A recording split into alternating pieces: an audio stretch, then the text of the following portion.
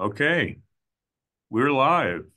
I'm welcoming cellist Matt Haimovitz along with Nadia Shpachenko, say that correctly. Excellent. And we're going to talk about your new recording. There we go. A few little technical things here and there. Let me check you guys first of all and make sure that you're connected. Matt, let me hear from you. Yes, great to be with you, Brad And Nadia, and let's hear Nadia. from you. Hello. Thank you for having us. Okay. I was just checking to see if I had my headphones connected or not. So we're talking about this release that is happening today. It's kind of a celebration that we're releasing the album or the track, but it's also a moment of remarkable unsurety, and it's a somber moment, a sober moment. And I wonder, Nadia, you are a Ukrainian pianist. You've done a lot of work in this effort to try to bring some relief to the Ukrainian people. You were born in Kharkiv. You're from Kharkiv, and Yeah, your father is still there, I understand. correct. Um, can you tell us a little bit of your story to begin with? I was born in Kharkiv. I have lived there until I was 14 years old, and I have gone back to perform there with orchestras in Kharkiv and Kiev and different cities in Ukraine. And when the war started, it actually started on my birthday. So tomorrow is my birthday and the 2-year anniversary of the war. And actually, it was the 23rd here, which is today. So I remember like it was yesterday. I was sitting in my studio and I heard that bombs were falling on Kharkiv. And they haven't stopped for the last 2 years. It's happening pretty much every day. And at the beginning, especially, every day I was learning that places that I cherished, that I had such personal and wonderful memories from my childhood were destroyed, were bombed. Seeing on TV these buildings getting blown up that I used to be near every single day. So it's been very difficult, and I can't believe that it's been 2 years and the war is still going on. So I've been trying to do as much as I can to support the Ukrainian people. So I released a CD first called Invasion Music and Art for Ukraine, um, uh, featuring music by Louis Spratlan and art by Ukrainian artists. And actually, the painting you see behind me now is by Ukrainian artist Yuri Nahulko. He might even be joining this live broadcast, but it's actually, I think it's very, very late in Ukraine now, so I'm not sure. But artists actually responded to each piece on the album, and they painted paintings for each piece on the album. So the album featured a lot of artists who were in Ukraine and are still in Ukraine and who are fighting and who are not leaving. And the art included art by children in Kharkiv who were hiding in the subways and from the bombs and were still making art at that time. So it was very personal. The project was very personal. And then I was able to raise quite a lot of money for humanitarian aid through different organizations, but mainly through Razom for Ukraine. It's probably the largest humanitarian aid organization. And then when I met Matt, I actually met Matt at Louis Spratlan's memorial because Louis Spratlan passed away almost exactly a year ago on February 9th, 2023. And we were invited to perform at his memorial. And Lou always wanted us to play together. And so we decided, and Matt actually really wanted to record this piece, this very poignant piece by Silvestrov. And he will maybe talk about that now, the new release that is coming out today. So kind of Louis Spratlan brought us together. Louis Spratlan is connected to Ukraine, and now we're trying to pay homage to Ukraine and let people know of Ukrainian culture and play Ukrainian music. So I will give it to Matt now to tell a little more. Well, it really is incredible to hear as we've been collaborating about, we were trying to figure out a cover for this single and Nadia's father was going to take some photographs and he couldn't because, Kharkiv was being bombed that day. And I mean, it's really quite, um, it seems like we see, we get normalized by all of this news, and I mean, it's been 2 years that Yeah. this that this country has been invaded, really. And for me, it's a process of discovery in terms of Ukrainian culture, Ukrainian music, Ukrainian art. That part of the world, for so many years, it's been so fluid. You think of someone like Prokofiev, who was born in Ukraine, but we think of him as Russian, and so and I've been spending some time, looking at the music of Thomas de Hartmann, and Thomas de Hartmann was born in Ukraine, but then, went to a military academy in Leningrad, and was friends with Kandinsky and many Russian intellectuals. And there was, of course, there was a give and take. And hopefully one day we return to the idea that music and art transcends all and brings people together. But right now it's really critical that we celebrate and that we preserve. For one thing, it's an existential crisis, really, in Ukraine. That we preserve this culture and share it with the world. And so, with this 5-minute piece that Nadia and I recorded in a studio in Los Angeles with a Silvestrov, this is one of the great Ukrainian composers alive today. He was in Kiev, I believe, when the war broke out, and he's in his 80s. He was taken out. I think he's now in Germany, I believe, still composing, still working. And this is music that is just stunningly beautiful, and just 5 minutes of peace and hope. And so it was really wonderful to work with Nadia on this and bring it to life. And it's also a piece that kind of, you can think of it a little bit as a metaphor, because he asks the cello often to really listen to the piano sound and the piano timbre, and to fit into this world. And so it requires from both players a kind of flexibility and a the players complete each other's sentences, and also it's really bringing two very different instruments together as one, and creating something very very holistic, and I think it's for us a therapeutic way to just be with Ukraine at this moment. Yeah. Matt, you described this piece, by Valentin Silvestrov, as a metaphor for the power of music to unify in a divisive world.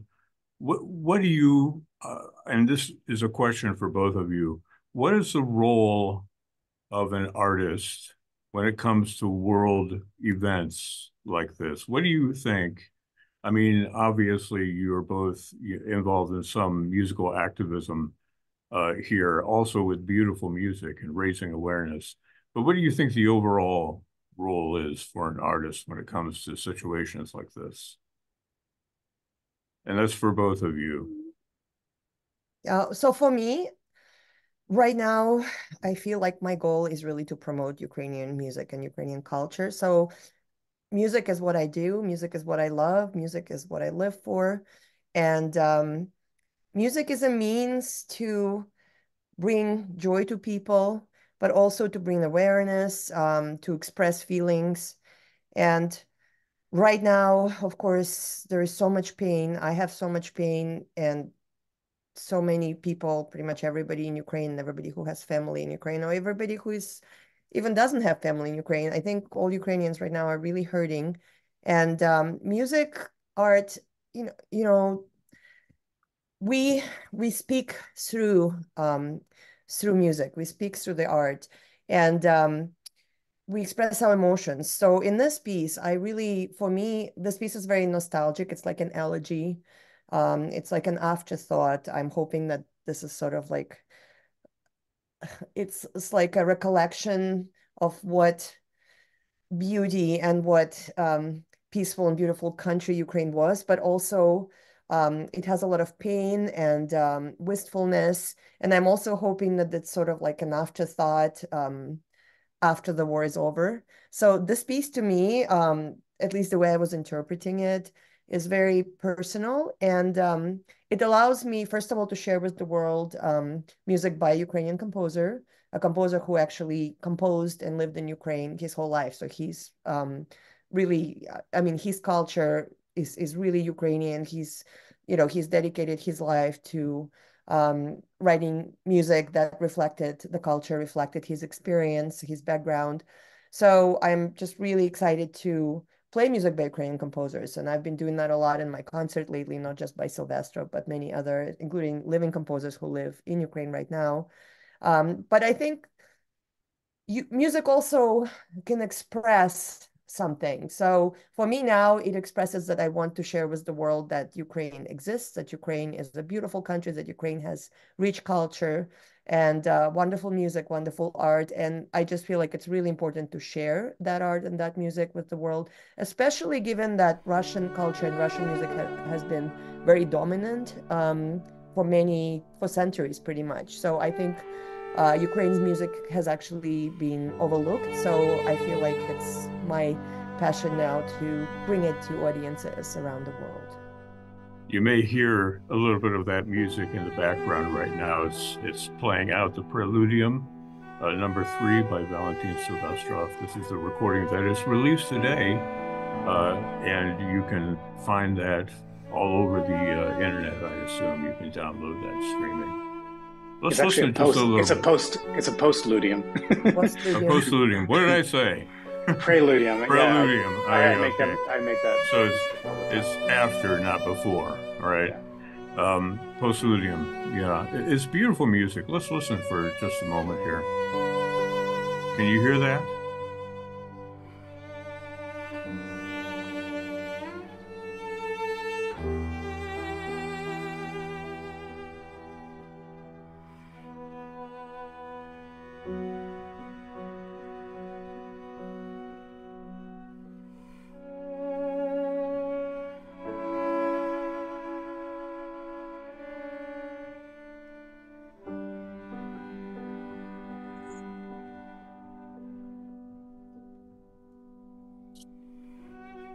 What's going through your mind, Matt, when you hear that piece?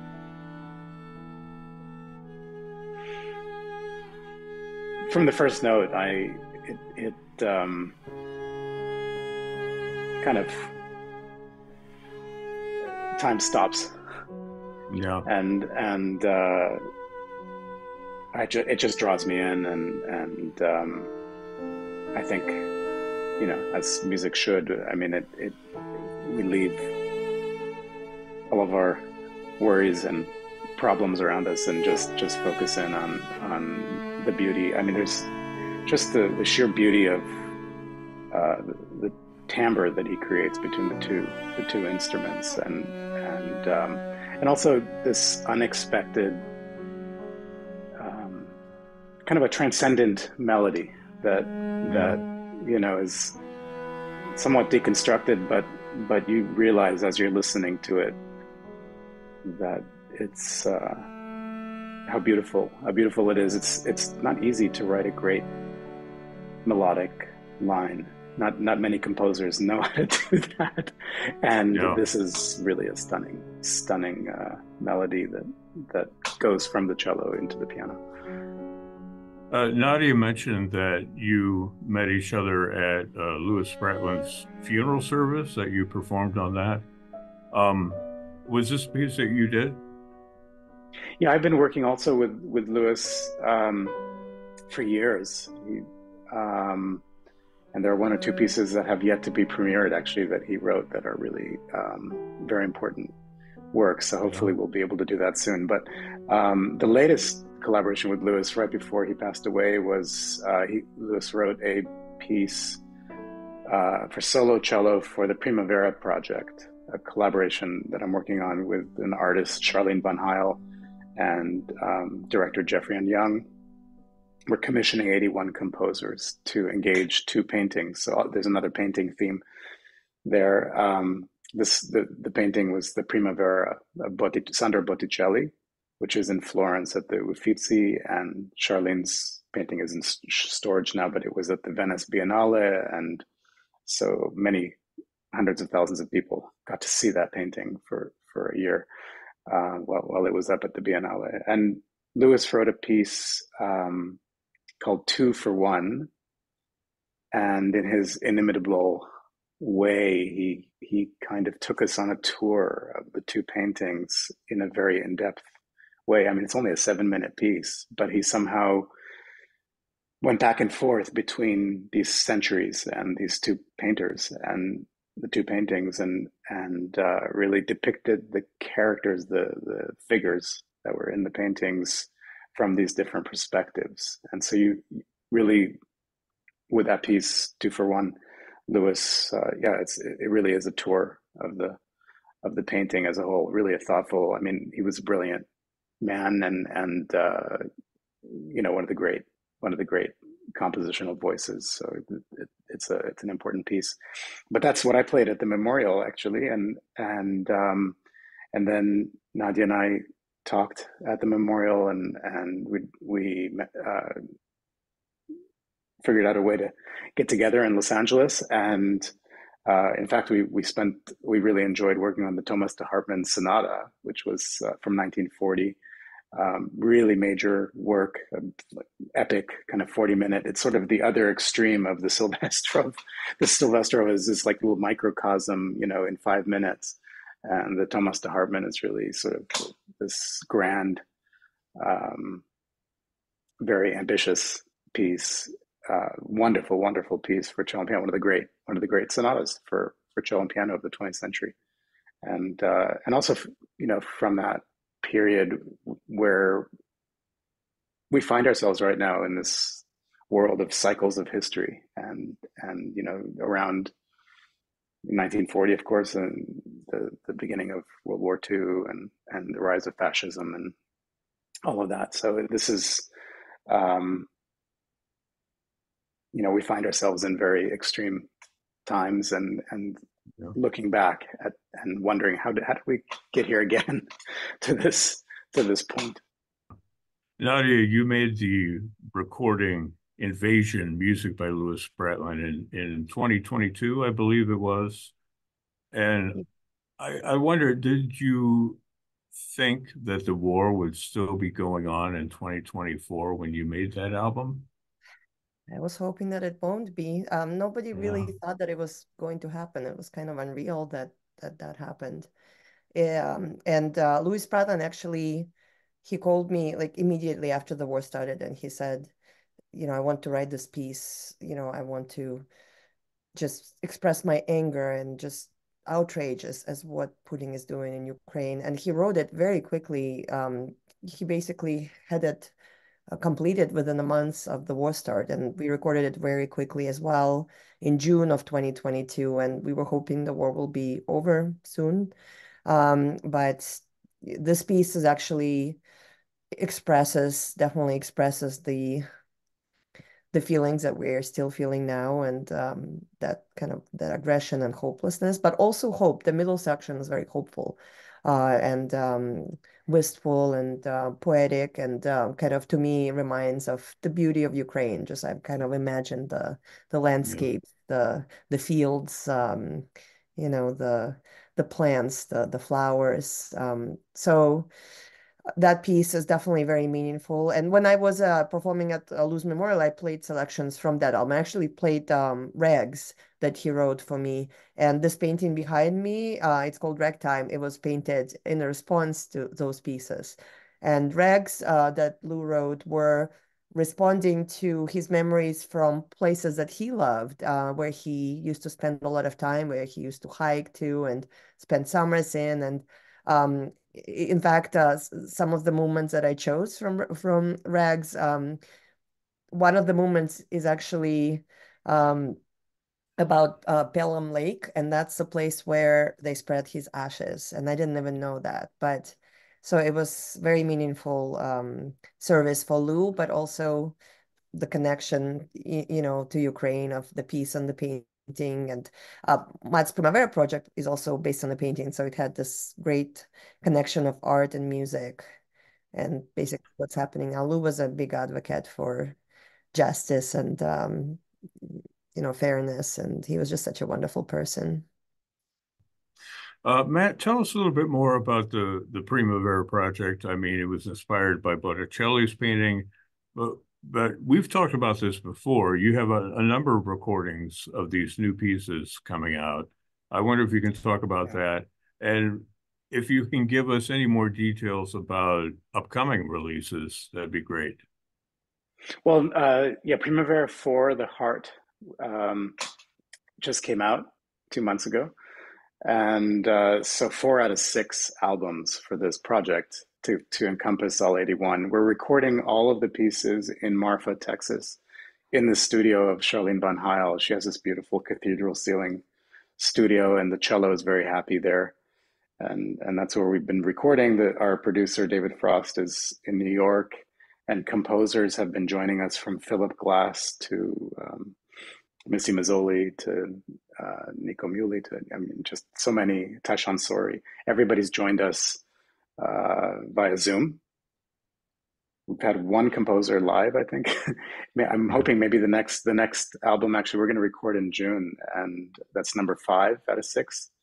And I've got most of the pieces, some really extraordinary. David Krakauer wrote a really fun sort of apocalyptic klezmer piece for solo cello, and we have some others that are really exciting, and so that's going to happen in June, and hopefully a few months later we'll release that, and then we'll have the final album. But really, we're also publishing these pieces for the next generation to start playing, just broaden the cello repertoire and start playing this music. And I'll start playing. I am playing them as often as I can, and just getting the music out there, and then we'll see.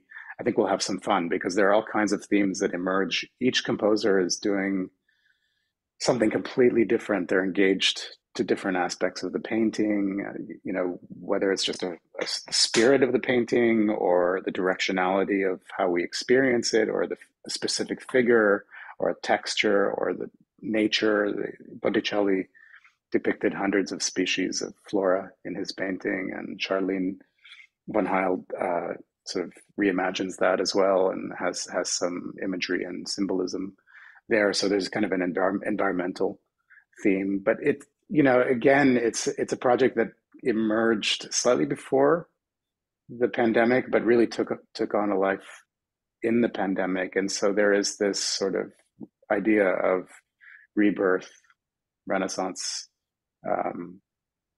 cycles of nature, cycles of history, and just what we're the path that we're on. You asked earlier, what is the role of an artist? And I think that when you're faced with events outside of your control, I don't know how Nadia feels, but my first instinct is I get paralyzed. I'm like, what is the point of doing what we do? Because we're just trying to survive in these moments, and it's hard to make sense of them. And I certainly felt like that. And after 9/11, there are certain moments, the pandemic, when the war started with Ukraine, you feel a little helpless, and then you begin to, like any global citizen, you begin to think about, how can I contribute? How can I bring hope? How can I unify people? How can I also really, really important, prioritize the arts in a time of, just to be real, in Ukraine, they are in survival mode. It's just, many people are just, trying to find food and deal with bombings. It's an existential moment for them. So that's what they're concerned about. And at the same time, we have to, as artists, we have to continue to preserve and to bring to life the culture, because there's a very important contribution to the world from this nation, and it's our responsibility to bring that to life. Yeah, absolutely. And raising awareness, I think, through this lovely music is certainly interesting to folks. I should mention that people can leave comments, they can ask questions as well. And I want to encourage that. I'm also told that we had a little audio problem on Facebook at the very beginning, but we will post this after the facts, and you'll be able to hear the audio that way. Apocalyptic klezmer. I've never heard that word before. That's like a genre unto itself, right?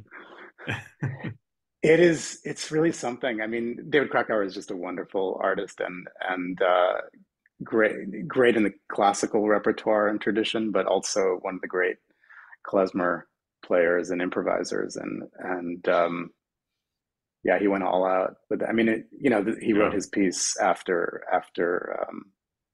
October 7, when Israel was attacked. So he's imagining, both sides of just all these horrible leaders all over the place who are ruining the world basically for the rest of us. And right here in the United States as well. Oh boy, let's not get into it. But yeah, yeah, I mean, yeah, and it's like a tsunami, basically, this piece. It's just really wild. I do have a question from Zach Swanson. He's asking, Silvestrov is often quite beautiful. Could you speak a little more to how the cello and piano interact in this piece? And maybe, Nadia, you being the pianist, you can talk a little bit about that. I feel like it's a conversation. It's a conversation. It's a reflection on our feelings, of our kind of remembrance of events, sad events, nostalgic feelings, reflecting on our experience. And the way that this piece works is it's kind of fragmented. So there is one thought, and the piano starts, and kind of with the thought, and the cello takes over, and then vice versa. And then it's a short thought.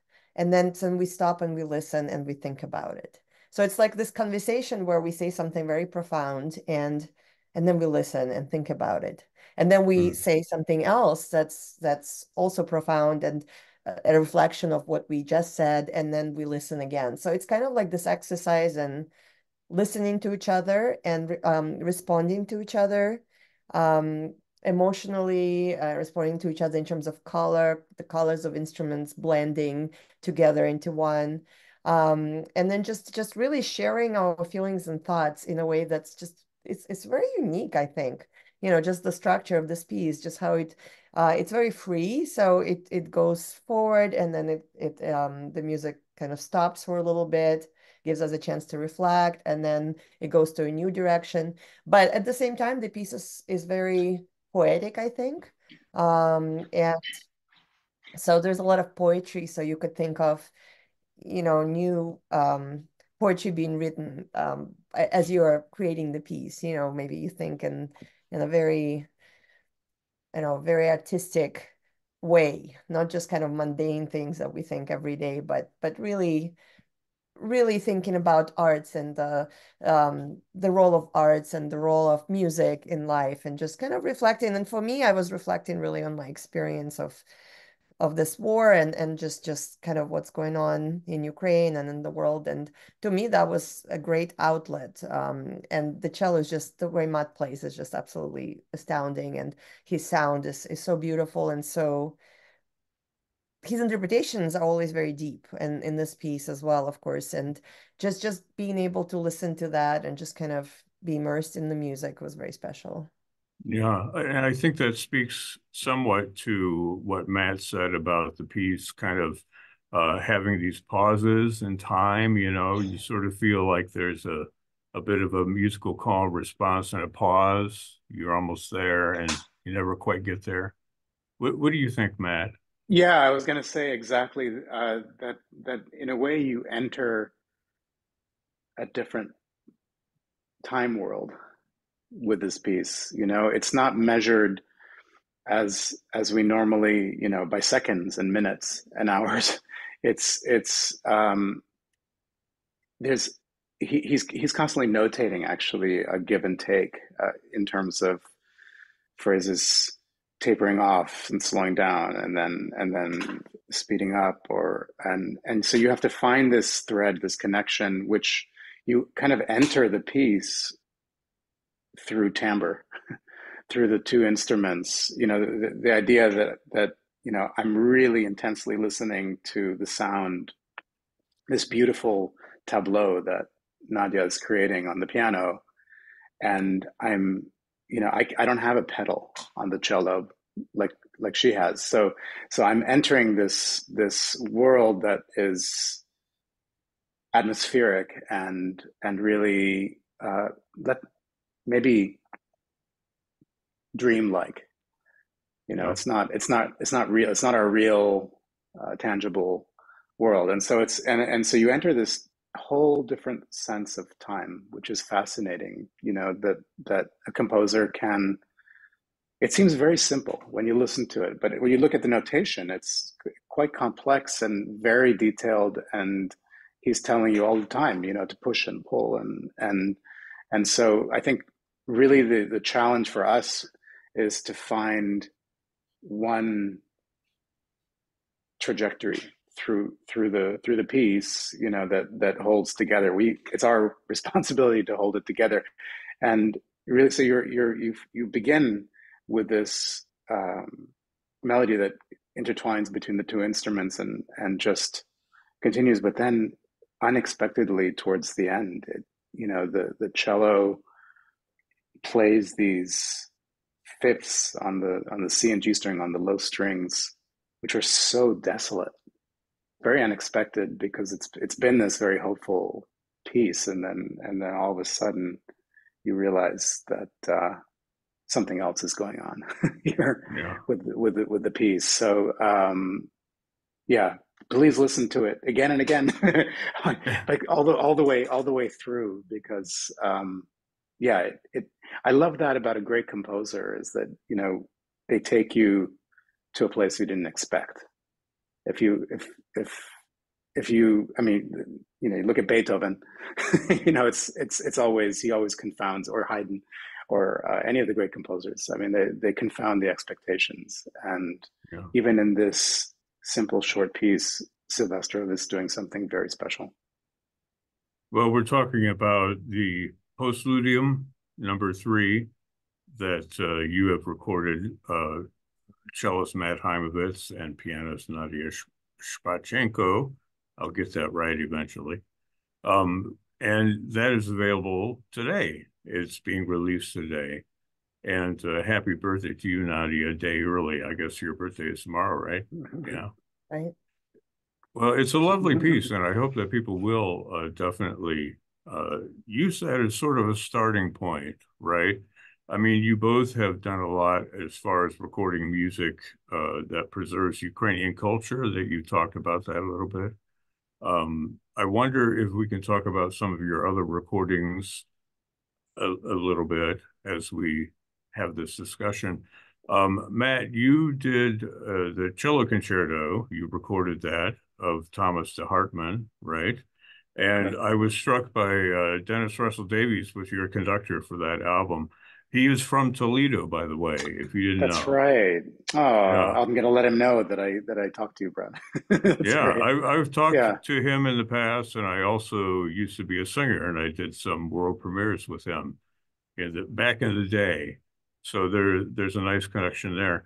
Nice. I mean, you talk about de Hartmann as an unsung Ukrainian composer. I wonder if you can go into that a little bit, and we can actually play a little bit of the cello concerto. I've got the third movement. We don't have time to listen to the whole thing, but let me see if I can get that to work. Okay. Yeah, the third movement, de Hartmann describes as Rachel's dance. So he has a biblical And who is reference. Rachel? Rachel from the Bible, Oh, okay. Yeah.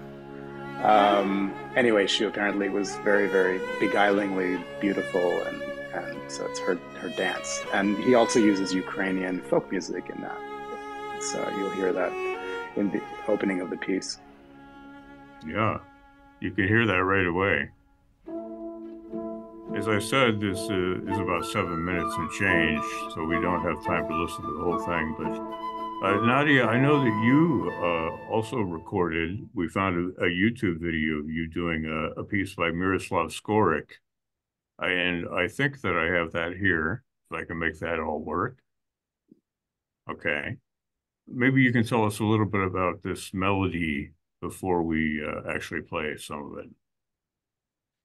So Melody by Miroslav Skorik right now is sort of like a spiritual hymn for Ukraine. It's a piece that just has become sort of a symbol of Ukraine's courage and resistance and beauty. And this piece, I actually performed it on San Bernardino Symphony series, where we also performed Invasion, and I performed many pieces by Ukrainian composers at that concert. And the Skorik piece, it's a piece that was played, when at the beginning of the war, when Zelensky appealed to U.S. Congress, and there was a video that that they made that had this horrific footage from Mariupol. And it was just an absolutely devastating video. And they used this piece, Skorik's Melody, in its orchestral version as a background. And since then, it's been played. It's written for many different instruments. It could be played just as an orchestral piece. It has versions for violin and orchestra, cello and orchestra, piano solo, many, many different versions. So it's been played just to commemorate Ukraine and it's like a hymn basically. And it's kind of like this piece by Silvestrov too, but that piece was written for a film that was about World War II, actually. And so now we're kind of back into that whole world of destruction and horrible things happening and death. And so it's just very fitting. That piece is very fitting for the times. So I play it as an encore often, or I just start the program with it and just talk about Ukraine. Like most times that I perform, I try and include that. Well, let's listen to a little bit of it here if I can get it up and running. Here we go.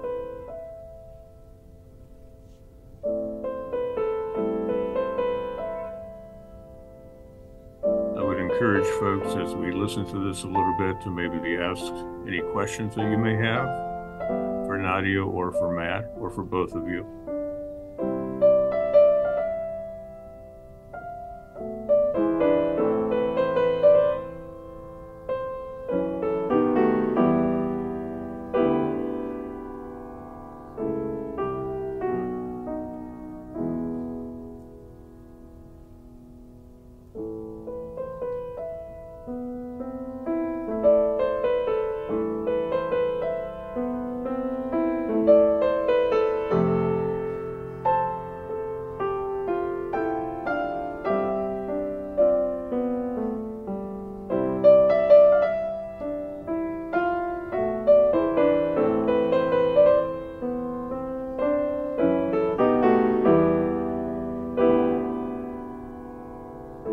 Such beautiful music.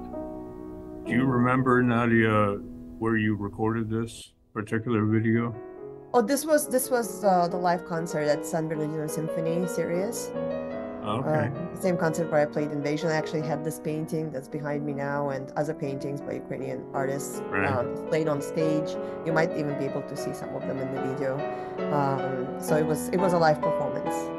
Yeah, we'll put a link for that. It's on YouTube, and we can add that to the replay of this video, right? And we'll also add the YouTube video of you both playing the Postludium by Silvestrov as well.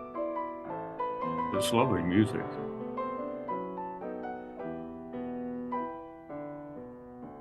Yeah. I'm gonna pause it there. Sorry. I feel like I shouldn't be cutting that music off right now, but that's the point. I wonder if you have anything else that you really want listeners to know about this new piece of Silvestrov's and your collaboration together. Let's start with you, Matt. I think we covered With you, quite a Matt. lot. Yeah, Yeah. I think we covered quite a lot, and yeah,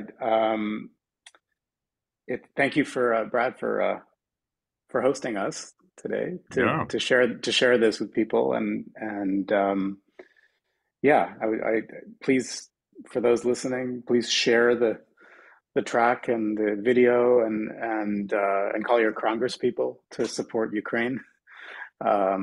It's a critical time. 2 years ago, when Ukraine was invaded, the world thought that it would fall in a few days, and we're 2 years later. This is a very strong and resilient population and nation, um, and it's extraordinary, but also painful that they have to live like this for such a long time. And the U.S. and the world most of the world has been incredibly supportive of Ukraine, and I hope that politically that doesn't get in the way of the continued support. This is a critical time for the country to keep going and to persevere in this very important struggle, and we as artists are going to keep the music, the Ukrainian composers and art. We're gonna do everything we can to support and to bring to life this music. Yeah. Nadia, do you have anything to add to what Matt was saying? Yes, so it's very well said. So call your congressman, just do what you can to spread awareness and to make it clear to people how important this struggle is, this tragedy, this tragic war. And I mean, I do what I can just through music and through fundraising efforts for humanitarian aid, but I think basically just sharing Ukrainian music, Ukrainian art, stories of people from there, just so that people don't forget, because it's 2 years after and people move on, and people in Ukraine can't move on. So Yeah.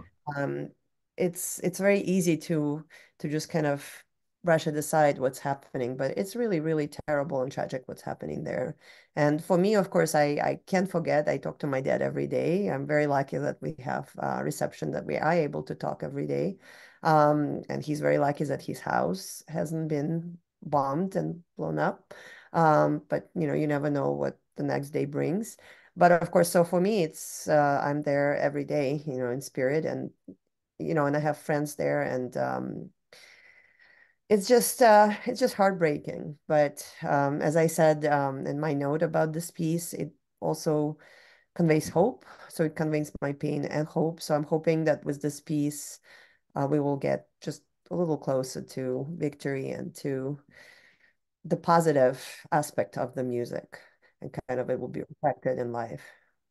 Absolutely. And I would encourage folks, and I said this before, to use the track being released today as kind of a starting point for exploring Ukrainian culture and music in particular.